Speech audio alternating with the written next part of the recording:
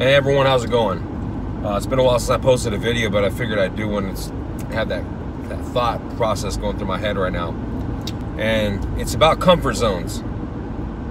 And, you know, there's people that, the people that live in their comfort zones, and they're always doing things that, that they're comfortable with and that, that they want to do, and they avoid things that they don't want to do, or things that drag them out of their comfort zones or make them feel uncomfortable or cause them to have to adapt and to learn new things in order to overcome those obstacles.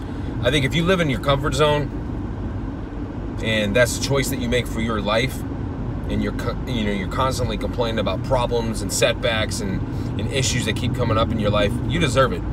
And the thing is, challenging yourself, adapting, learning new things, learning new processes, understanding things and why they happened, and try to avoid it in the future, and to become better at overcoming those obstacles every time it happens to you. Those are the people that that I am willing to help. But if there's someone out there that just complains about things always going wrong in their life, but they do absolutely nothing in order to address the fact that they just live in their small little comfort zones, you deserve what gets to you, what comes to you.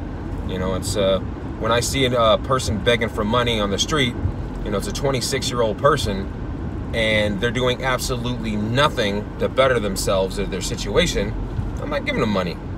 I'll give money to someone who's, using their, their free time that they have not working to learn how to play the drums, or to learn some, dance moves or some magic tricks, or doing something to earn that money. But, people that just expect things to go smoothly whenever they put themselves in a position in life to not challenge themselves and to live in that comfort zone, you get what's coming to you. I've had bad things happen to me in my life, and, horrible things, yet, I learn from them. I document, I re-evaluate all those situations, and I learn to adapt, and I think things through, and when it happens to me again, I'm better prepared for it.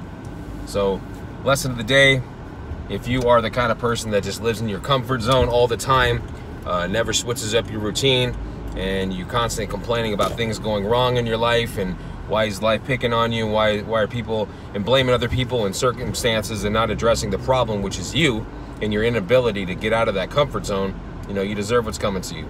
So anyway, I'll keep this short, 3 minutes. Have a great day. Post a video here sometime soon.